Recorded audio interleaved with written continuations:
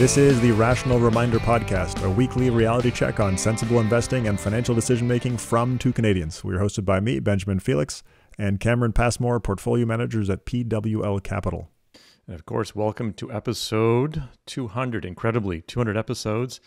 And of course, it's the guests that we've been talking about for a few weeks now, and we could not have welcomed a better guest, right, Ben, for our 200th episode. So we welcomed and had a phenomenal conversation with Professor Gene Fama. It really was a phenomenal conversation. There were a lot of surprising answers. We kind of ask questions that we know the answer to, which is why we're asking them a lot of the time. But today with Professor Fama, or Gene, as he asked us to call him, there were a few answers that were not what I was anticipating, which was great. It expanded my knowledge. And as you agreed in your discussion with him, like money, for example, as a topic is really hard. It was a really interesting part of the conversation there. Right. We talked about, crypto and monetary theory at the end for a bit. And that's one of the areas where some of the things that Gene said were not what I was expecting. And it was very interesting to hear his thoughts. Well, one of the things people don't know about, or a lot of people don't know about Gene, is that in addition to his highly influential papers on market efficiency and asset pricing, he has highly cited papers in many, many areas of economics, not just stuff that's related to asset markets or stock and bond markets. But he's got a bunch of stuff on monetary theory and money and banking from the 80s, I believe, that are highly cited. Anyway, so it was interesting to talk to him about some of that stuff.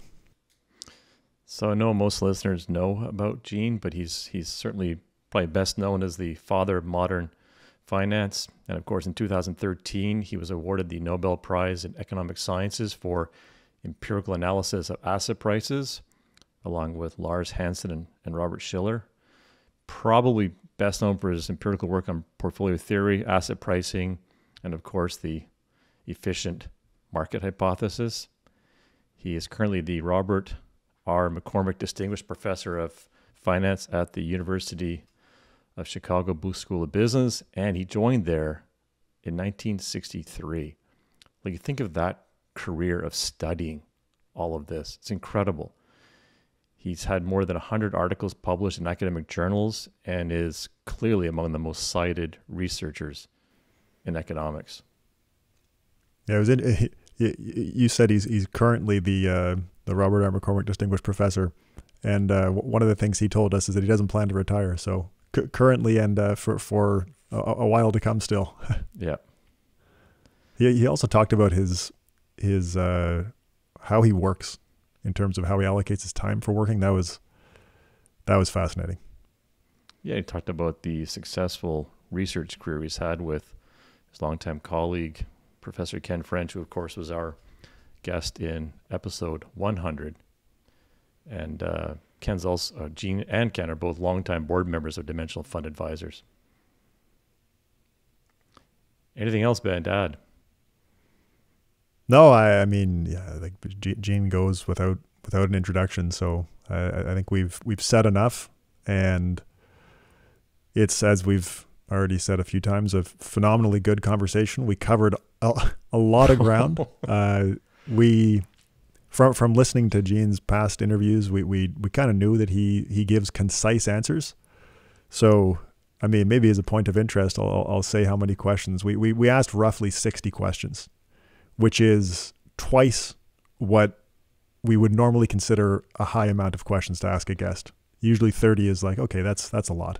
That's a lot. And this time we asked 60, and we got through it in a pretty short amount of time, considering the number of questions. And every answer was crisp and full of, the amount of insight you'd expect from someone with this many years thinking about all this stuff. And it's hard because there's so many questions that you could have followed up with. And I'm sure as people are listening to it, they say, oh, what about this? What about that? And it's such a thoughtful, incredible person and career. We did a few though. I mean, on size, for example, Gene talked about how there really is no theoretical reason for there to be a size premium. So I heard that, and then later on in the interview, I circled back and was like, hold on, why is it in the model then? And he gave his answer. And then likewise, when we were talking about monetary theory, there was something that, well, the thing that I mentioned where it just wasn't what I was expecting. So we dug into that for a bit. Yeah. Anyway, we're doing too much talking. We should go to this phenomenal conversation for our 200th episode with Gene Fama. Professor Gene Fama, welcome to the Rational Reminder podcast. Thank you. Gene, what does it mean for a market to be efficient? Well, a simple statement is that prices reflect all available information. What are the main implications for investors if markets are efficient? Well, you can't expect that activities like picking stocks are actually going to generate superior returns for you. So you get the risk-adjusted return appropriate to the risk level that you take with your portfolio, but you can't expect more. So that's another way to phrase the efficient markets hypothesis. So your risk-adjusted returns are expected returns are basically zero. So what are the empirical tests that support market efficiency? So the best, I'll warn you in the beginning, I chuckle when there's bad news. So if you hear chuckling, you know bad news is coming. So the strongest evidence from your perspective is that if I look at managed portfolios, actively managed portfolios, what I find basically is the distribution of returns around zero. For excess returns are kind of normally distributed around zero before fees and expenses. After fees and expenses, it's a big negative sum game for those who go into that active management game. So the distribution of outcomes looks a lot like what you'd expect by chance if there were no ability to pick investments that have above normal risk-adjusted returns. So that's the strongest evidence, I think, from the perspective of investors. Does market efficiency imply that returns are random? No. Well, it depends on what you mean by random. That the deviations of returns from their expected values, where the expected value is a function of the risk of the security, that the deviations of the returns from the expected values are zero. So what are the biggest empirical challenges to market efficiency? Oh, so I don't know if it still is, but in the past, there was momentum was the biggest one. Aside from that, well, if you really want to push it to the limit, the fact that insiders make money in their trades is a violation of market efficiency as far as those investors are concerned. So insiders clearly have information that isn't already in the market price, and they can profit from it. What's kind of surprising is that their average profits are so low. So they're about 1%. You made a quick remark there, but I want you to elaborate. Why would momentum no longer be a challenge to market efficiency? I don't know. I haven't seen any updates of the evidence. That's all. So the evidence goes back maybe 10 or 15 years. So I haven't seen what it looks like since the last paper was published. Easy enough, though. Ken French on his website has momentum portfolios. So you can go in there and check the last 10 or 15 years anytime you like. Do the empirical challenges like momentum, does that change the way that investors should behave? Not really, because it's such a short-term phenomenon and it's such a high trading cost phenomenon that there's not really any way to take advantage of it. So is there an efficient markets explanation for what happened with GameStop? I don't follow these individual little aberrations, if you might say. But remember now, efficient markets is a model. We call it a model because it's not reality. It's an approximation. Models are approximations. It's an approximation that works quite well for almost everything you want to do in investing. but sometimes there are aberrations. So I didn't follow this GameStop thing very closely, but apparently that was an aberration of a small stock that went crazy. Yeah, that's about the story. Yeah. Do the ongoing flows into passive funds pose any potential challenges for market efficiency? Well, you can't have 100% of the money going into passive funds, because then there's nobody there to, trade to make the market efficient. So the people who actually have information that other people don't have, you want them to stay in the market and use that information. So the real question that nobody's ever answered is, how many of those people are there out there? How many does it take to make the market efficient? Mm-hmm. So most of the trading by these investors just offsets the dumb things that other active managers do. So active management doesn't always make the market more efficient. Sometimes it makes it less efficient because people make bad bets. So the informed people have to offset these uninformed people who make the bad bets. So it takes more informed to offset the uninformed. The more uninformed there are. Interesting. Do you think that the inelastic markets hypothesis changes anything for the relationship between flows and pricing? No, that's a hot new one. So that's my colleague 2 doors down from me, Ralph Kogan, is working on that. But I want to see how that evolves to see what its investment implications are. So basically, that's a different point. The point there is that the demand for individual securities is not flat at a given price. That trading actually, when people move into a security, it actually has a permanent effect on the price. Now, they haven't really finished testing that out, but their initial stuff looks very, very challenging, not for market efficiency, but for the idea that, trading doesn't have a big effect on prices. So we'll see how that all works out, but it's a very interesting new line of work. So interesting. So, Gene, what are the shortcomings of the CAPMs, of the capital asset pricing model, as an asset pricing model? Yeah. I spent my early life on, a long time ago, as one of the initial testers of the model. And for the first 10 or 15 years that the model was around, it did pretty well on the data. And then these so-called anomalies started to pop up, where people were uncovering things that were inconsistent with the model's predictions. And little by little, basically, at one point, Ken French and I wrote a paper that said, there are just too many anomalies here. This model is dead. So, and the basic problem in the end was, if you look at a long period of data, the relation between market betas and average returns is basically flat.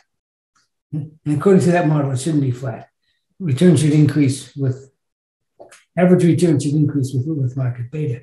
And there's not much evidence of that in the data. So that's kind of the first order implication of the model, and it doesn't stand up very well. So asset price, it would have been great if that model really stood up to the data, because it's such a simple model. You can teach it to almost any students in 15 minutes, and they get the story. And now the world looks a lot more complicated than that. How did you and Ken choose the size and value factors to create the 3-factor asset pricing model? We chose them based on the fact that these were, at the time, the 2 biggest anomalies for the CAPM to deal with. So the CAPM couldn't explain small stock returns, and it couldn't explain the difference between value and growth stock returns. So we said, okay, we'll add to the market portfolio these 2 factors that will basically absorb those two effects. So where does the 3-factor model struggle to explain the differences in returns? Well, momentum, the one thing we started with, blows it up. So nothing explains momentum except momentum. So if you want to explain momentum, you put in a momentum factor. Otherwise, you haven't got a chance. How did you guys choose to add profitability and investment to the 5-factor model? There's some justification for that in terms of, just this normal valuation theory, which says if you hold constant if you hold constant other variables, then you should observe a positive relation between profitability and expected returns. But that's holding constant is important there. It's not, it's not a one-dimensional story. So we put that in there based on that. I'm not sure. We also put in an investment factor. So when you consider all these things together, what you should see is that average returns vary positively with profitability and negatively with investment. And that's evidence of that in the data, but the investment part of that is kind of weak. So I'm hoping, my hope is to have less factors that you need rather than more, because the simpler the world is, the easier it is to deal with it. So I'd be really happy if those two factors dropped out of the story because there wasn't much empirical support for them. I'd be real happy if it turned out that in the long term, the CAPM worked really well, because our lives would be a lot simpler in that case. But so far, it hasn't worked. Is the five-factor model still an empirical model, or is definitely an empirical model? Okay. It's got some weak underpinnings in valuation theory, but I'll emphasize the weak. So are high profitability and low investment firms riskier than their low profitability and high investment counterparts? Right. So if you tell me that two firms with the same profitability and one does more investing than the other, and they have the same price, well, then one of them has to be riskier if the market's pricing things efficiently. So that's kind of the notion. Where does the five-factor model fall short? Is it still momentum? It's investment. The investment dimension of that is kind of shaky. And profitability, well, that's somewhat better. But we haven't looked at that since we wrote that paper. That must be almost 10 years now. But. So why isn't momentum in the model? Well, because I can't tell a rational story for it. So if I can't tell a rational story for it, well, it's just a violation of market efficiency. So there are such violations. What do you think about the? You don't want your asset pricing models to be tautologies, basically. You just throw in. This has been a problem developed. People have kind of lost interest in asset pricing because of the proliferation of factors. So people come out with papers where there are 100 factors. Of course, that when you put them together, you find out that there really aren't 100. A lot of them are more or less the same thing. But that kind of kills all interest in asset pricing because it becomes too flexible at that point. So you don't think all of the factor research that's happening right now is a good thing for asset pricing? No. Well, I think it's stopped, actually. I think people have stepped back and said, hey, is this really interesting or not? And how are we gonna shovel our way out of it if it isn't? What do you think about the Q factor model, if you've looked at that? So the Q factor model is basically value, isn't it? Is it price to book or something like that? Yeah, it's. Remember now, if you look at the investment business, right, 90% of it is marketing, right? So they come up with a new name for an old idea. Is basically lots of what goes on as research in the investment sector. Yeah, and to piggyback on that, how sure can we be that factored premiums are not simply the product of, data dredging? That's a really good question. So in our stuff, what we do is when we come up with a model based on US data for a particular time period, then we take it out of sample for a different time period. So when we originally did the three-factor model, for example, that was based on data starting from, I think it was starting from 63 onward. And then what we did, we went and hand collected the data that we needed going back to 26 so we could test it out of sample. And then we said, okay, that's out of sample US. Now let's look at foreign markets and see if we see the same thing. So we're looking for robustness, basically, how to sample the stuff that confirms what you observe in sample. And for that model, we found it everywhere, basically. The same is true of the five-factor model. We found that pretty much everywhere, too. It's much more difficult to go backward in time because you don't get good profitability data if you go back much past CompuStat going backwards. Gene, can you talk about that time going back and building that data set going back to, I think it was the 20s? Because you didn't have the data back then that we have now. Like, how big a deal was this? Well, you had to go by hand into the books. The books existed with the income numbers in them, but they weren't in a machine readable form. But CRISP, Center for Research and Security Prices at the University of Chicago, had been collecting the stock return data going back to 26 from the very beginning of those files. So we had the stock returns. We just didn't have the supporting accounting information. So that was collected by hand. Wow. Right. Not my hand, thankfully. You mentioned the out-of-sample testing. How important is the theoretical work to make sure that it's not data dredging?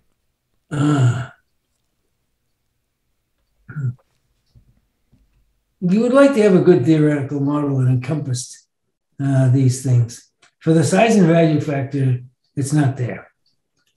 Well, the value more so than the size. The size factor doesn't have much theoretical underpinning to it. That should be encompassed in other things. As I said, profitability and investment.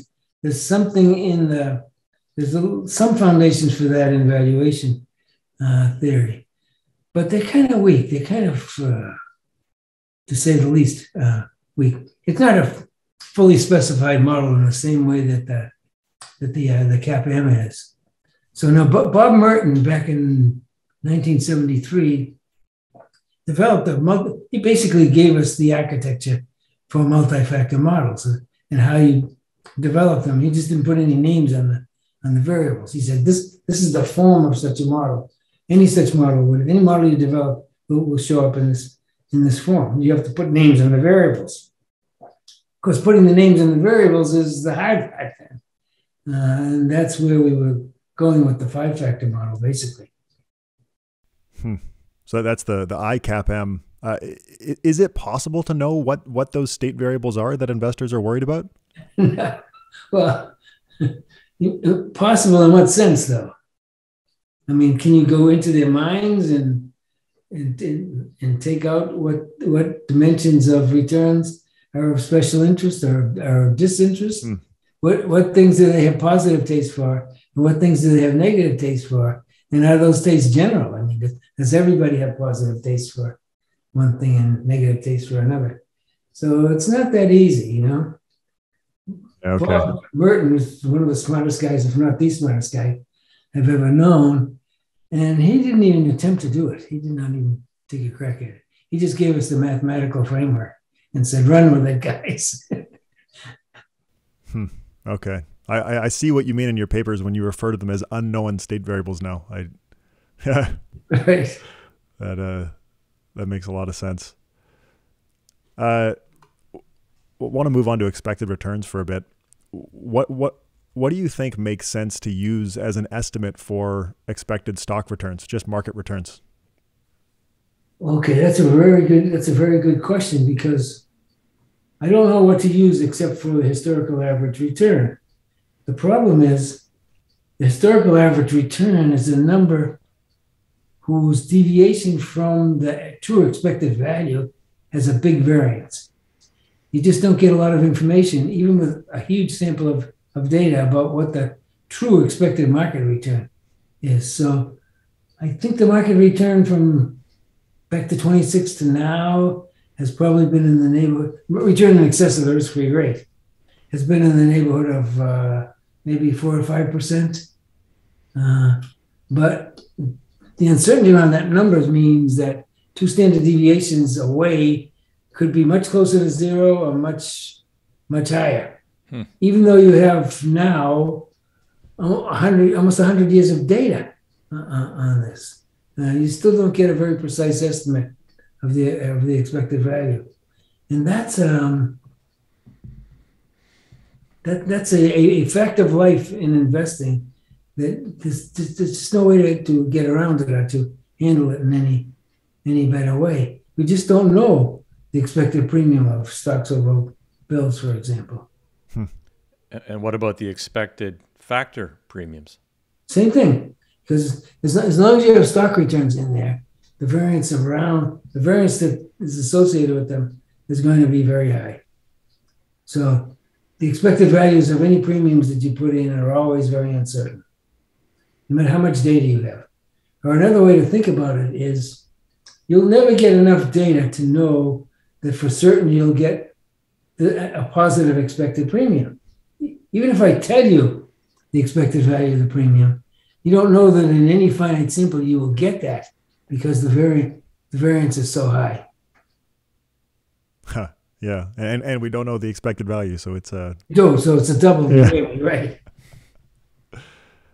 We touched on randomness earlier in an efficient market. Do you think long-term investors should think about returns as random or as predictable? Long-term investors. Predictable in the sense that I think stocks have higher expected returns than bills. Predictable in that sense. It's not predictable in the sense that I know for sure that stocks will do better than bills over any length of time. It becomes more likely the longer the period, but it's still never certain. So I don't know if that answers your question or not, though. I'm kind of thinking like John Cochran, for example, talks about long-term predictability and that in the very long run, stocks are a little bit less risky than you'd expect if they were completely IID. Yeah. Oh, okay. Right. So there's some negative autocorrelation that's built in there that lowers the variability long-term relative to short-term. No, those numbers themselves, the autocorrelation numbers themselves, are estimated with a lot of uncertainty. So you can't really get a precise hook on that either. But he's right on that. Interesting. So if you're thinking about long-term returns, it's really IID and use historical Yeah. Okay. What it looks like, the reason it's not IID, at least Ken and I wrote a paper on this too, and John did too. Not the same paper, but the paper we wrote basically said, if expected returns vary through time, but they're mean reverting, in other words, they don't go off to infinity, plus or minus, they tend to come back to a constant mean, then you're going to, if I look at long periods, I'm going to observe some negative autocorrelation generated by this variation in the underlying mean. And the way the empirical work, this goes back to the early 90s, I think. The way the empirical work turned out, that seemed to be a good story for the behavior of stock returns.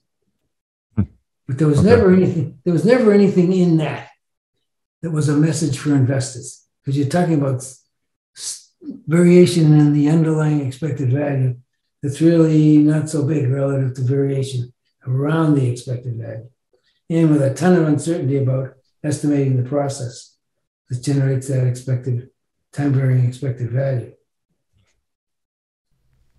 So let's shift to portfolio structure. Is there a single optimal portfolio for all investors, like in the Markowitz mean variance portfolio theory? Well, if I think about market clearing, right? Markets have to clear. Everything has to get held. So what that says is that in aggregate, this is like a definition. Investors hold a market portfolio, where the market portfolio is not just stocks, it's everything. So that it all gets held. So that's the central portfolio of every asset pricing model. Every asset pricing model starts with that and says, deviate from that according to your taste for different dimensions of risk. But your center portfolio is basically this overall market portfolio. So that's a good place to start for any investor, I think. You mentioned the market portfolio. Is the stock market a good proxy for the theoretical? No, because there are too many other assets out there, So I got to bring the bonds in too. Okay. So global stock and bond markets is a better proxy for the market. Right. And then, I gotta start asking myself, what other investments do I have access to, and should those be part of the market? So there's some uncertainty about what I should do about government bonds. So are government bonds an asset or a liability? You and I we can go long government bonds, but we're really on the short end too, because we're going to be the ones that pay them off. Oh, wow. Not clear that the net supply of government bonds, from our perspective, is anything other than zero, because we run both sides. What about other assets like private equity or alternative investments? Right. So those are,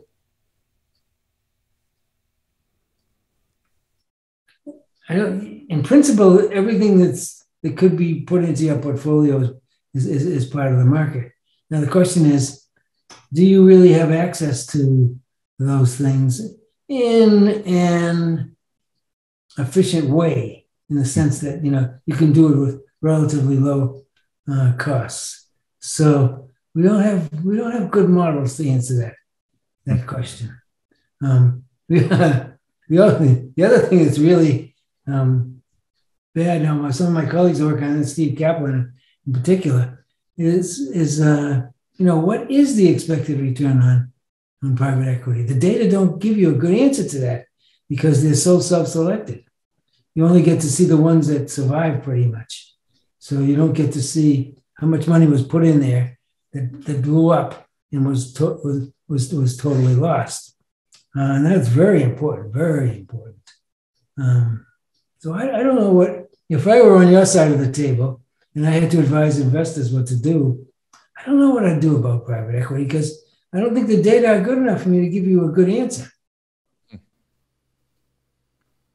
So why is the cap-weighted market portfolio a good starting point for? Well, that's what people have to. That's what the population has to hold in aggregate, right? That is the market as far as the population is concerned. In aggregate, we have to hold all the assets out there cap-weighted. Now you can deviate from that. But when you do, you don't have the market portfolio anymore. What determines that? What determines when an investor should tilt their portfolio away from the market? Taste. Attitudes towards different dimensions. I think of them as different dimensions of risk, but attitudes towards different dimensions of risk are what do it. In Merton's perspective, it's basically our attitude towards whatever these underlying state variables are that generate premiums in various dimensions. So is it just taste, or can it be other outside risks like labor income and stuff like that?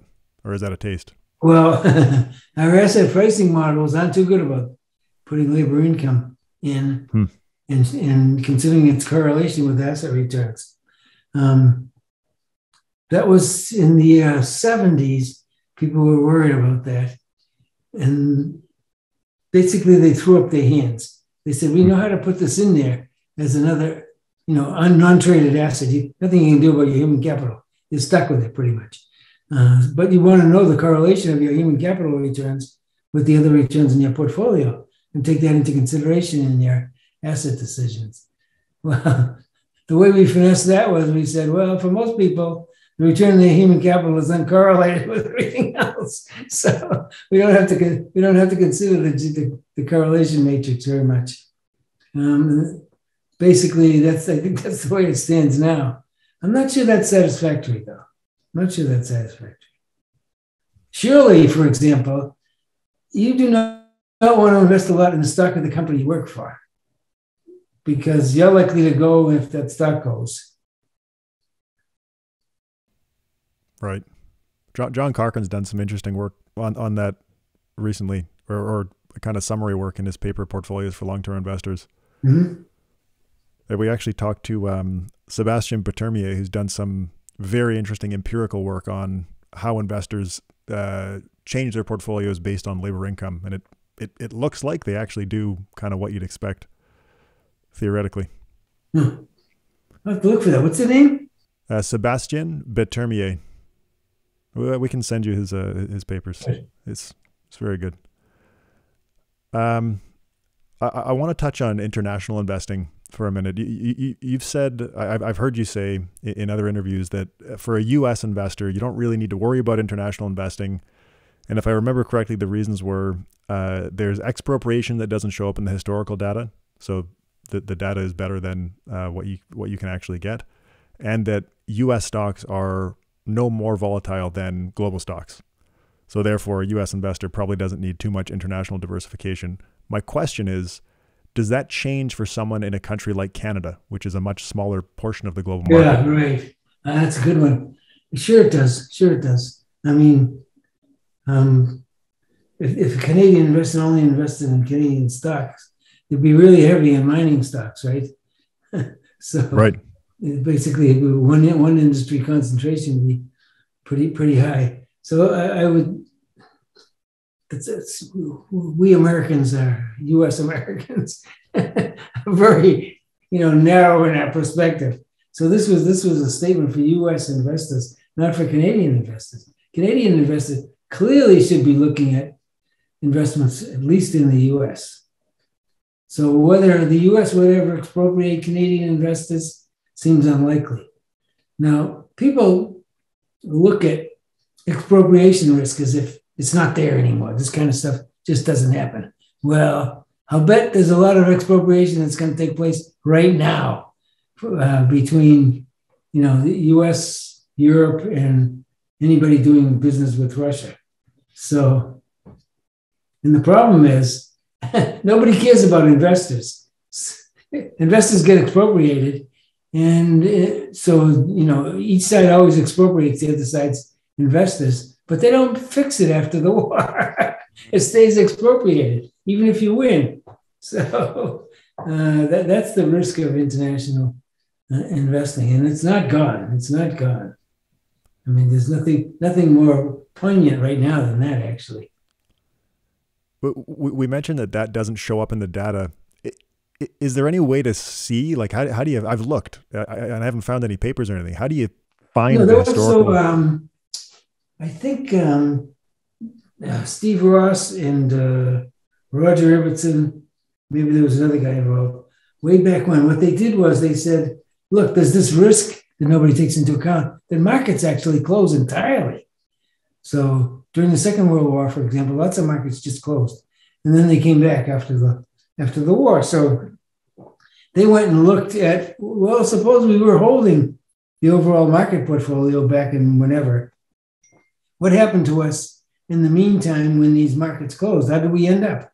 And they had a paper on that. Now, that was a long time ago, in the 70s maybe. I don't know what would happen if you updated that.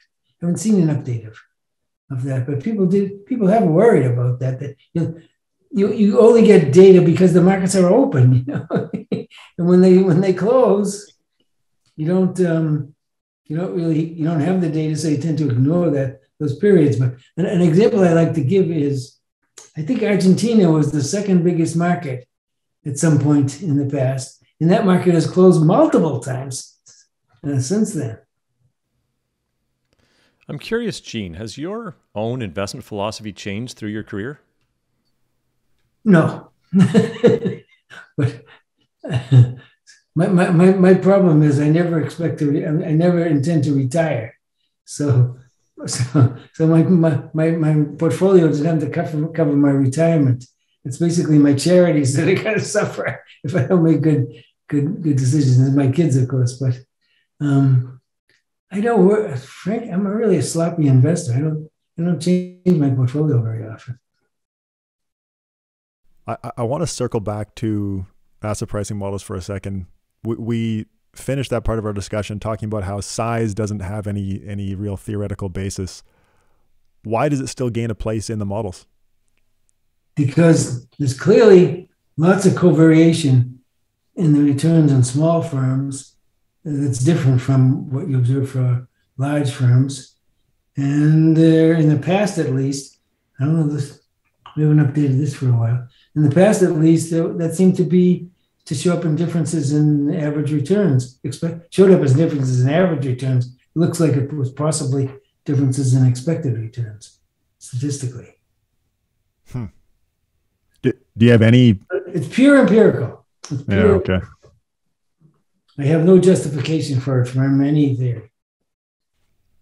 All right, I want to move on to inflation. What assets? You have a paper from many years ago on this, but I'm curious to hear your thoughts. What assets are hedges against expected and unexpected inflation? Now, oof. So there are these index bonds. That's about as close as you can get. There are index government bonds that haven't been very popular in the past, and there's a limit on how much of those you can buy. I think that's probably why they're not so popular. But that's as close as you can get as an index bond. So I wrote papers back in the 70s for a period of time when very short-term government debt looked like it was a good hedge against expected inflation. And no sooner did I write those papers than thereafter, that hasn't worked.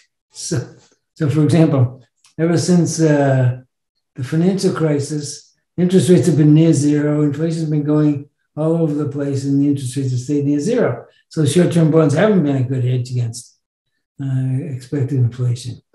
Now, I think we're going into a very interesting period coming up now about, well, this is a different topic. You probably don't want to get into that. But I've been waiting for a long time about what would happen when we actually came up against a period when there was inflation, serious inflation. And we seem to be doing that. Not that I wish that on anybody, but I just wondered what would happen when we came to it, because I don't see that the Fed has the tools to really deal with that. I think what happened when they went to the QE business is they decided that the QE business was more important than controlling inflation, because inflation was very low. But now they're faced with inflation, and their only tool is to raise the short-term interest rate. Now, I wrote a paper several years back that said, I'm not sure the Fed even controls the short-term interest rate, because when it puts out lots of these QE, lots of reserves, it basically better pay open market interest on those reserves. Otherwise, the banks won't hold them. They'll try to get rid of them and they'll have a hyperinflation.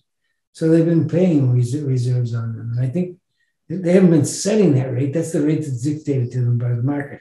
So I had a paper that basically was trying to document that. And then it said, well, how far out does any influence go of the Fed? Oh, it's very short. I mean, the term structure at the intermediate and long end had a mind of its own. It had basically nothing to do with the Fed funds rate. So what does varying the Fed funds rate? They can only go in one direction as far as I can see. They can go up. They can't go down. If they go up, fine. The banks will sit on the reserves. But how much will they have to go to actually slow down economic activity? Let me put it differently. What firms take the short-term overnight rate as their cost of capital? I don't know any. How sensitive are they to that rate? Maybe not at all. You know, this whole assumption about how they'll control inflation with that huge balance sheet that they have is really untested. We're going to test it now. We'll have one observation a year or two from now on this process. Sorry, that was a tangent. No. I want to keep going on this tangent, so no worries. Exactly, Gene. Like, what can the Fed do? Can they do anything? Well, the question is, if they raise the federal funds rate, how far do they have to raise it to have any effect on inflation? That's a wide open question. We don't have any data at all on that, because this QE business is a new regime. The Fed was always operated in an environment where there were no free reserves, basically. And now you get, I think, about $9 trillion worth of free reserves out there. So we've never had this regime, so we don't know what it will take to make it work, what it will take in terms of raising this short-term rate. They're talking about, the big discussion is it an eighth or a quarter? Well, I don't think that's anywhere near what they'd have to push it up to have any effect. It might be 10%. Now that's extreme, but wouldn't surprise me that they had to bring it up so that the real rate was positive. That wouldn't surprise me at all, because historically the real rate's been fluctuates within plus or minus 1% of zero. Can you elaborate a little bit on before QE, so before the ample reserves regime, what the Fed would have done to stop inflation, and why they can't do that now? Yeah. So what they would do is they cut back on reserves. They'd make it more difficult for the banks to lend, and that would, in principle, slow real activity and pull inflation down. So the idea was, well, we'll cause a little recession, and that'll do it. So they weren't terribly good at that, because if you go back to the late 70s and early 80s, we had inflation running at 20%, near 20% for a couple of years. So they were never very good at this game. So what do you say to a typical retiree who might have a 60-40 portfolio? They've done their planning properly. So given what you said about inflation, what would you say to them?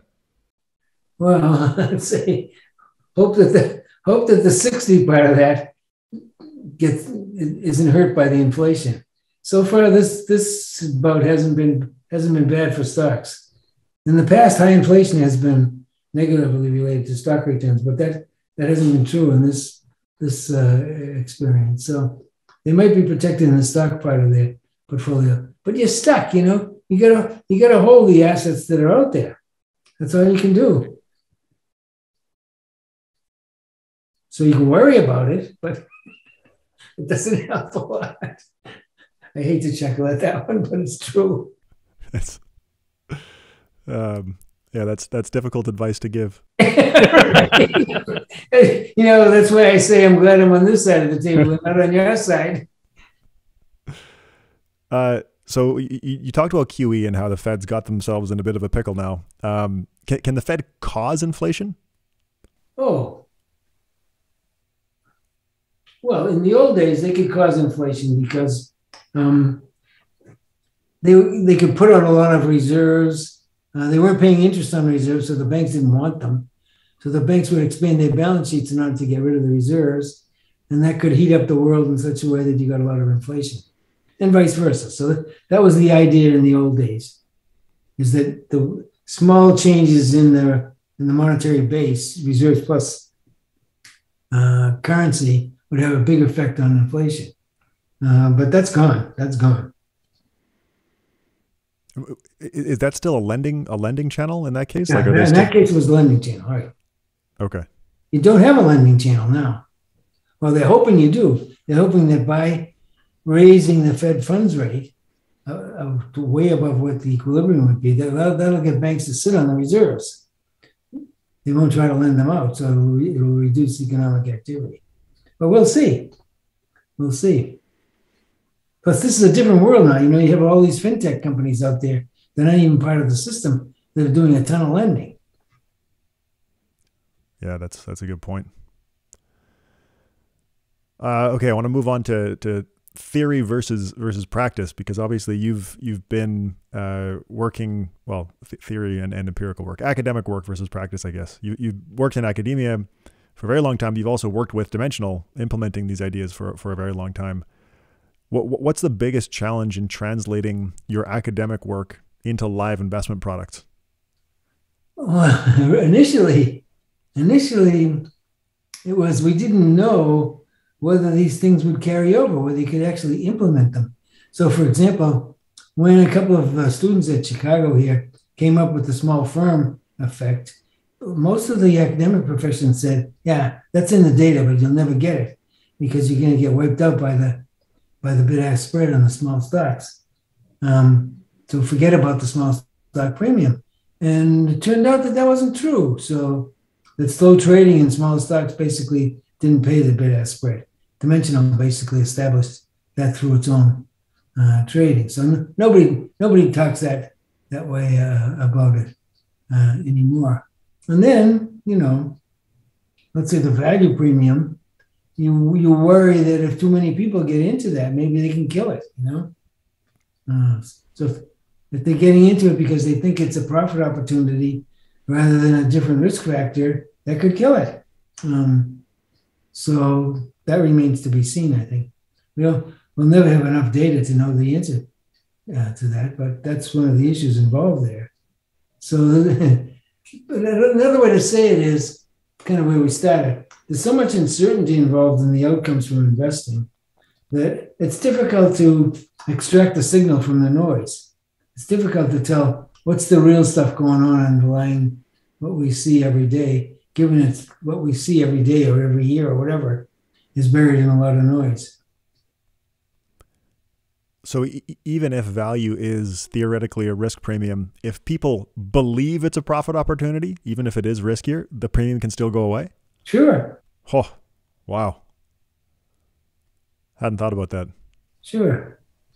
Well, look, if I were misled and thought that stocks were much less risky in the long run than in the short run, I could kill the stock premium over bonds too. If enough people believe that. But they might get It's not special to value or small or any of that. If I don't really understand the differences, that the long term does not erase uncertainty that's in the short term, unless you get a lot of negative correlation in there, then the markets can become, that's kind of an inefficiency, actually. Did you kill a risk premium because of false beliefs? But the risk would eventually show up. I guess we don't know that. If the risk eventually showed up, they might. So the way we thought about it originally was that value stocks are riskier in the sense that if I look under the hood, what I find is that those companies they're kind of have been badly run or whatever, or they're in industries that are sort of declining. So that's the real risk that's involved in taking on value stocks, is that it's not a healthy end of the economy. So the question though is, should that carry a risk premium? That it seems to have been there in the past. If people are not concerned with that sorts of risk, of course, everybody that works for those companies should be concerned with it.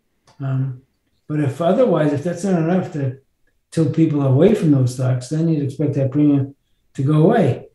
But who knows? It'll take a long, long time of data before we know the answer to that. And I guess if value is a proxy for the unknown state variables in the ICAPM, then the risk could show up at times that people don't want it to. Right. So what have you learned from working with Dimensional that you maybe wouldn't have learned through academic research?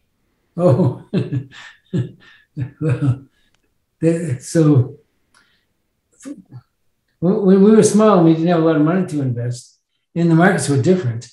Market microstructure, which is the end of the market that can cost you a lot of money because of trading costs.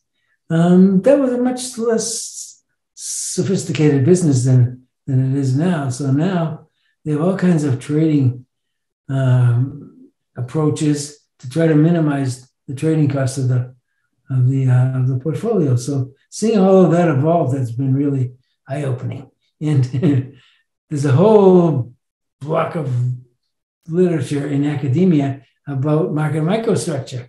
And experience has shown it all to be lots of it to be basically hogwash. I mean, they're on the wrong tack. But there's a difference between your trading costs if you do slow trading or if you do fast trading. So that's been something we've learned a lot about.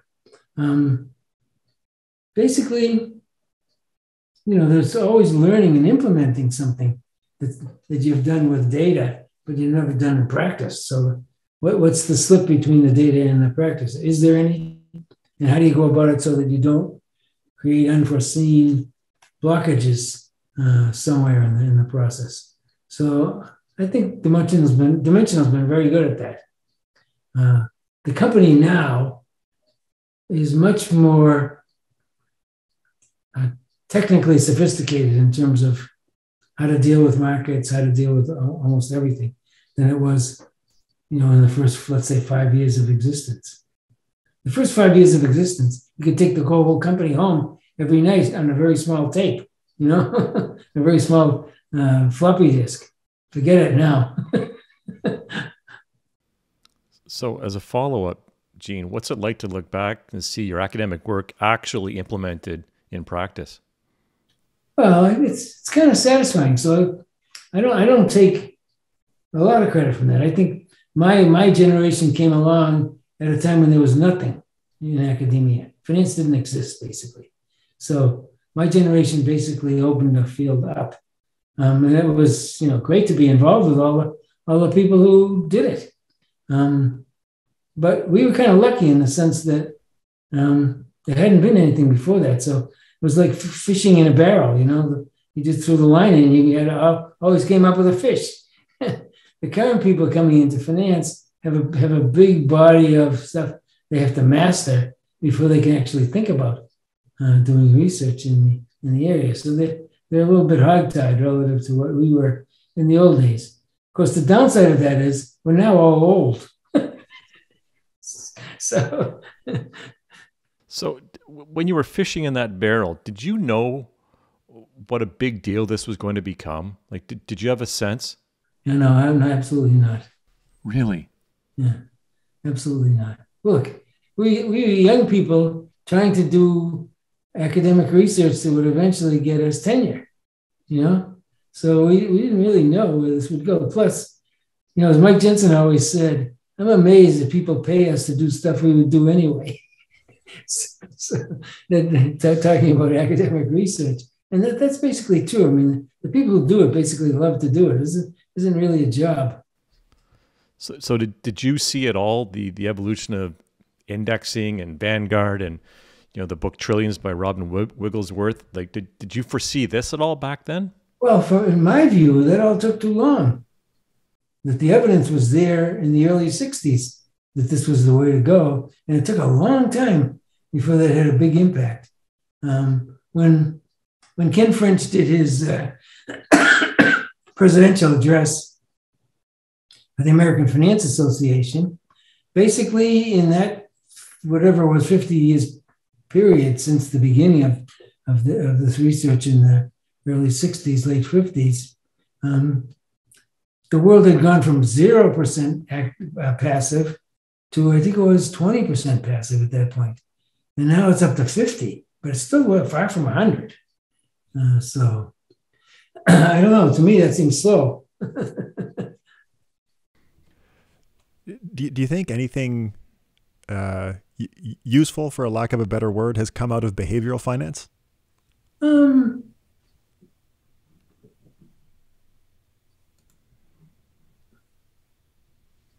Yeah, I do. See, I have trouble with this because what do you mean by behavioral finance? All of economics is behavioral. So the issue is whether the behavior is rational or irrational. So what we call behavioral finance now is basically looking at the world as if behavior is irrational. Now that's, and the behavioral people, my good friend Dick Thaler, for example, they acknowledge that this is kind of a nihilistic game, that basically they have no advice for investors because they think whatever advice they put out there, everybody's irrational. So they're going to screw it up. So basically they end up at the same place we do. They say, no, just index everything because you're too dumb to do anything other than that. So that's and I way back when I wrote a paper, it's one of the most highly cited papers in the Journal of Finance. It was about market efficiency and the challenge for behavioral finance. And I said, okay, you guys have been criticizing us, but that's all you have. You just without efficient markets, you have no area because that's all you do is criticize efficient markets. It's time for you to develop asset pricing model of your own that we can all turn around and test and criticize. And to this day, they haven't done that. So to this day, it's still just a criticism of efficient markets. One of the things behavioralists talk a lot about is bubbles. What do you think about bubbles in the context of market efficiency? Well, the word bubbles, I canceled my subscription to The Economist because during the financial crisis, the word bubble appeared in almost every issue in such a sloppy way that I couldn't stand it anymore. So I wanted to know what they considered a bubble. So in my view, a bubble is something that has a predictable ending. In other words, you can make money predicting how the bubble will evolve. If it's just accumulation of random numbers that looks like a big hump, well, okay, fine. I don't call that a bubble. So I'll tell you a famous story. I'm forgetting his name, unfortunately, but there was a famous agricultural economist at Stanford. This is way back before efficient markets really came out. And he thought his colleagues could see patterns in data where there were none. So what he did was he took a random numbers generator and he accumulated the numbers. So, you got lots of variation, but it was all just random. And he brought it into the faculty lounge and he showed it to his colleagues.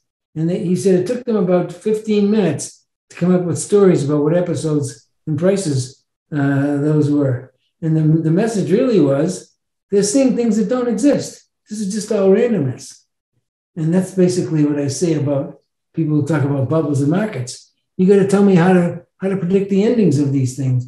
Otherwise, I don't call them bubbles. I just call them randomness. Go ahead, Cameron. Go ahead. I was just going to ask Gene, so does the proliferation of, increased computing power, artificial intelligence, machine learning, does all of that make it easier for active managers to earn alpha? So I thought we were going to get through this without that question, because I've never done this talk. I've never done one of these, and that question hasn't come up. So we're consistent. And the answer has been the same for, 40 years now.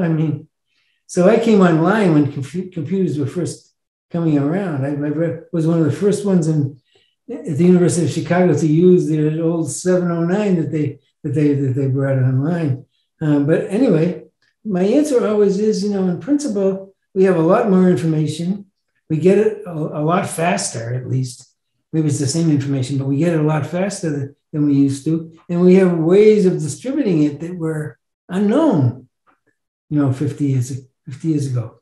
But you can't see the tracks of that in the behavior of prices. You can't see that that's had any noticeable effect on whether the market is more or less efficient. So that's been the answer to that question for about 50 years. We just don't know. My view of that is we don't know because the market has always looked pretty efficient. It doesn't look more efficient now. It doesn't look less efficient now. It's always looked pretty efficient. So it's nice to have all this information and to get it quickly and cheaply, but it doesn't seem to have improved markets that much. I think I've heard pretty good. I think I've heard your former student Cliff Asness talk about machine learning kind of like as a supercharged version of the anecdote that you told about the agricultural economist finding patterns in randomness. Right. So there was a story that I don't know I remember because there was a period of time when, with computers coming around, the people in physics were having difficulty finding jobs, so they thought finance was going to be an easy field, and they'd come in and develop models to predict markets and prices, and that was a huge failure. It didn't work. But they'll try again. Always, I'm sure. Sure, right. Artificial intelligence is just that. Yeah. Artificial is the key word there. And it would be competitive too, right? That's the way I've always thought about it, is if there's an AI that's good enough to earn alpha, then someone else is going to build a competitive AI it'll kill itself, right? Right. I want to move on to crypto for a little bit. You were on a Bitcoin podcast that I listened to. It was from back in 2015. And I'll quickly summarize your position from that interview. You kind of said that Bitcoin's an accounting system for exchange that may be useful to drug dealers because it's somewhat anonymous, but it's otherwise no different from a volatile checking account. Has your thinking changed at all since then? Well, here's what I say. I like this area anyways. People should, because there's so much to talk about this, it's garbage. So that you got to distinguish between the medium of exchange, like the cryptocurrency itself, which, and the mechanism that does the exchanging. So it's the blockchain people often don't distinguish between the blockchain and, let's say, the cryptocurrency. But they are different. So I could put the cryptocurrency into the exchange mechanism that the Fed runs among banks. And I could put reserves into the blockchain if I wanted to. So you got to distinguish between those two. Now, the problem with, let's say, with Bitcoin, if you go back to the old monetary theory, what it said was, if something's highly variable in real terms, it's not going to survive as a medium of exchange. Simple way to think about it is, firms don't want to do business in a medium of exchange that itself can put them out of business. Just its own variability can put them out of business. So if you look now at the people who, quote, take Bitcoin for transactions, what you'll find is they take it, but they don't hold it. They get rid of it almost instantly. They just sell it. Now that's one thing. The second part of it is, okay, what gives Bitcoin its value? If it's not really being used as a medium of exchange, well, then it should really have no value. And its volatility would kill it as a medium of exchange. Now, these stable coins that people are talking about, they're better because they're basically linked to the dollar. I think they recognize this problem. But at that point, they're kind of like bank reserves. They're just linked to the dollar. Now, I don't know, is the Fed going to allow that kind of competition in there? And is it really credible that a private issuer of reserves will always be ready and able to exchange it for currency on demand? I don't know. That's a tough one. That's a really tough one. How much currency do you keep in the background in order to make that credible? So we'll see. Now that's separate. So that's the medium of exchange. The method of exchange is something else. You could certainly improve on the method of exchange that the Fed uses to clear transactions. There's no reason it should take 2 days to clear, or even a day to clear transactions through that system. I mean, it's all just a computer. I wrote this paper like 25 years ago that the exchanges in the computer age should be instant. They should be able to trade reserves instantly across the system.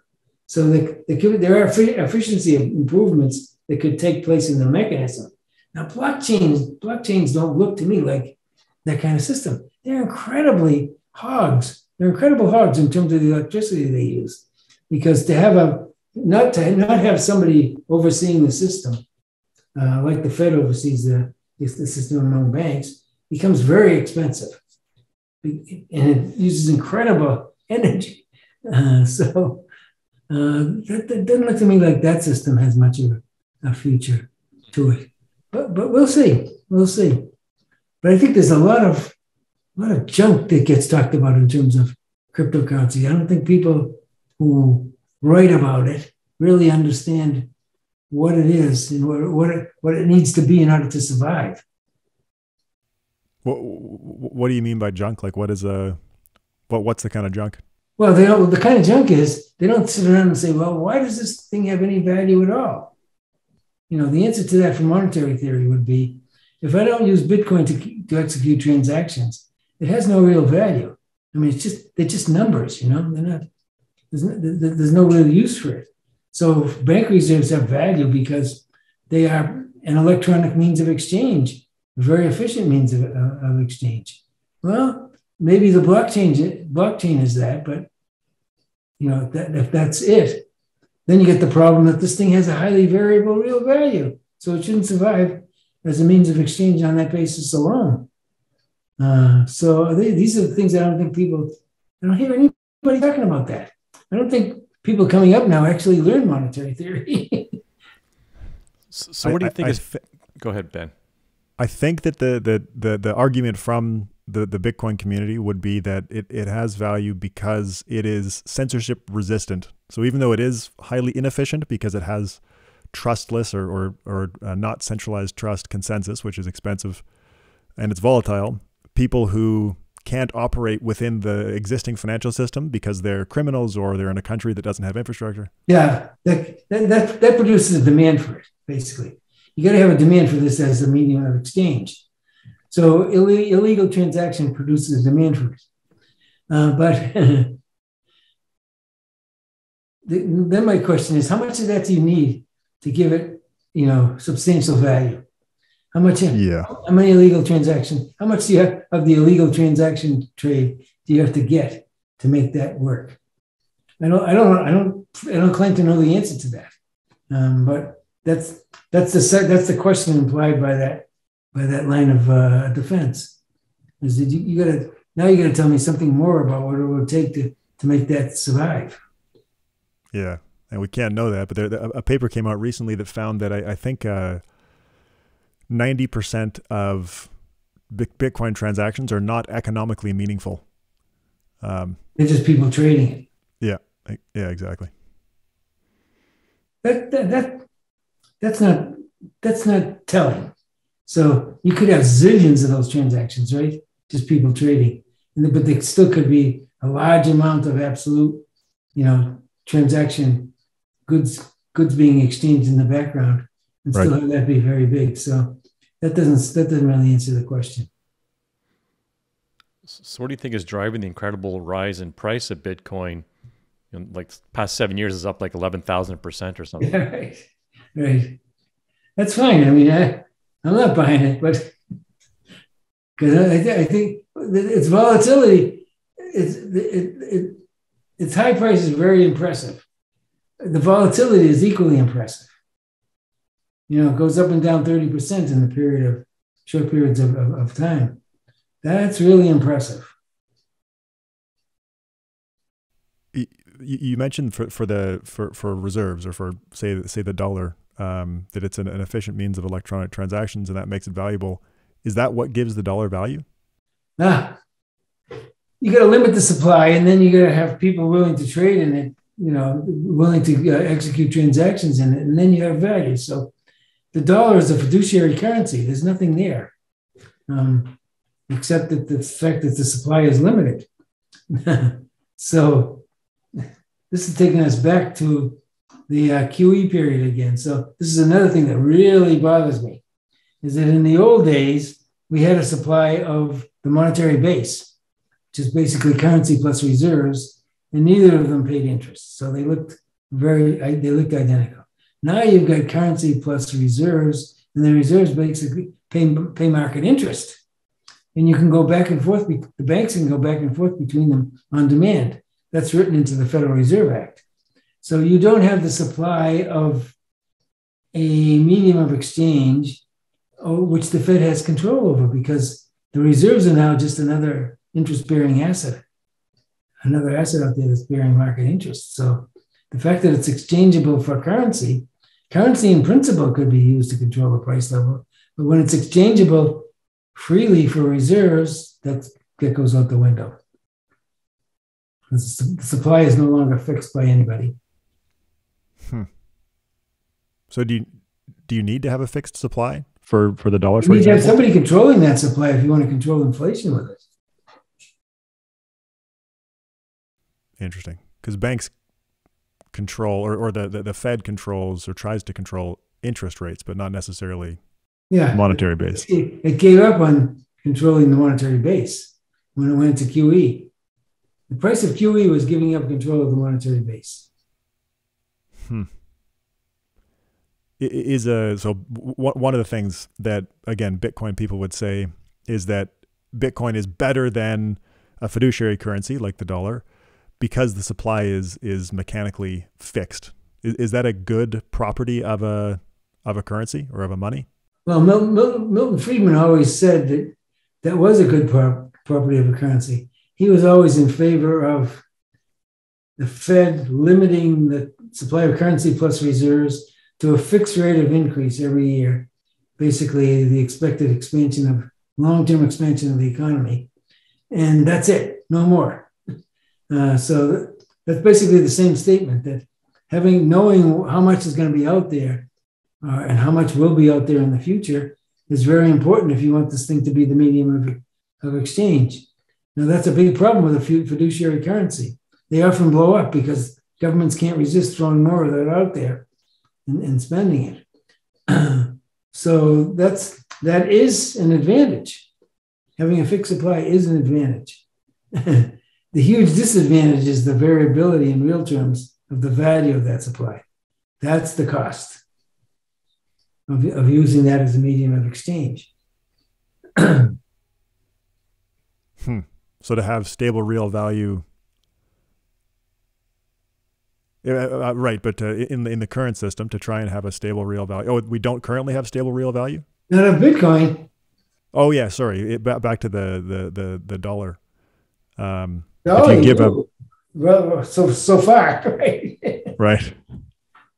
But we've had periods where, if you go back to the 70s, we've had periods where the value of the dollar was highly wasn't that unstable. It was just going down all the time fast. That can kill a currency too. What do you gain by fixing the supply? Like maintaining real value long term, like the gold standard kind of argument?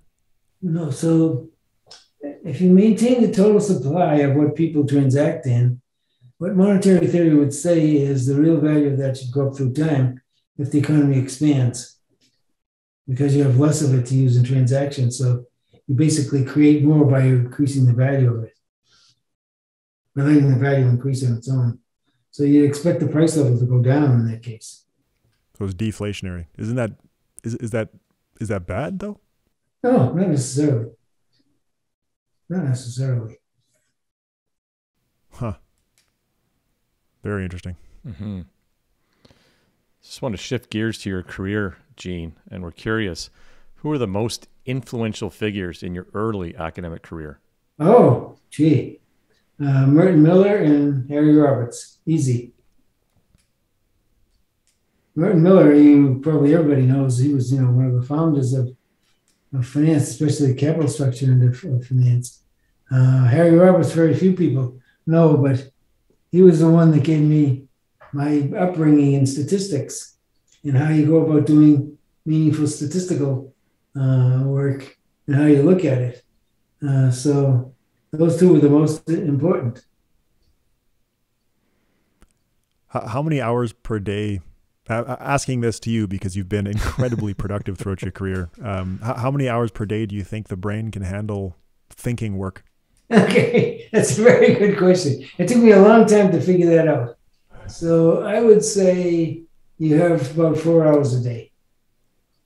So I say over my academic life, I do my work in the morning and I do other people's work in the afternoon, because in the afternoon I'm burnt out. I can't do the original stuff. That my productivity per unit time goes way down. So then what I found out later in life is you can take, when I took up golf, what I found out was you can take those 4 hours anytime. It's not important that you get them in the morning.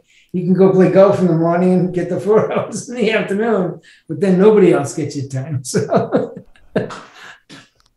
you tackle something hard for 4 hours every day? Yeah, every day, 7 days a week. Right, like your work ethic is legendary. Well, I don't know. I mean, we've heard Ken French talk about you calling him on Christmas Day before. Well, remember now, people ever ask me, why did I go into academics? I say, because I would have control over my time and it wouldn't interfere with my athletic interests. So initially it was tennis. I played tennis every day for a couple of hours. And now I'm an old guy, so at age 63, I switched from tennis to golf. But that takes a lot of time. It's not basically academia is a way that you can squeeze your work in around your other activities. What do you think explains the, unbelievably productive relationship that you've had with Ken French? Oh, well, we have some very similar work habits. So I know that I can call him or email him at any time, and he'll be he'll be working at about the same time that I'm working. In fact, he does more hours than I do. He's able to survive sleeping 5 hours a night. If I sleep 5 hours a night, I kill people the next day. Yeah, me too. So that we were way different in that respect, but we have similar interests too.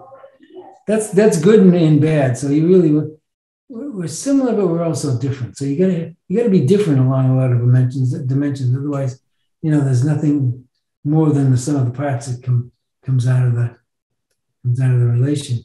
But I worked with other people in the past that didn't work the same long hours or the same consistent hours, and I figured out I couldn't work with them because our work times didn't intersect enough.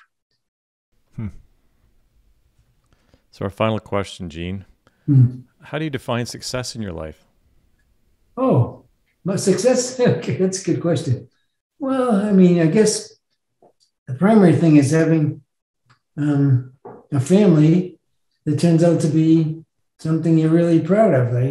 I've been really successful on that, but my wife gets most of the credit for that, not me, because I've spent too much time working, and she's the one that did all the work on the family side. So that's very important. The second thing very important, whenever a young person comes to me, I say, look, it's important to find something. You're going to spend at least a third of your life working. It's important to find something that you really like to do. Otherwise, those hours are going to be basically torture. That's the first part of that advice. The second part is find something that not too many other people want to do, so that you can make pretty good money out of it. So you don't want to be a ballet dancer, for example, because very few people succeed in that area. You even to do there are lots of areas where that can be a problem. So that's the advice I kind of give to people. Terrific. Well, Gene, this has been a real pleasure to see you and for you to participate in our 200th episode. So thanks so much for your time. Sure. My pleasure. Thanks a lot, Gene. Uh-huh.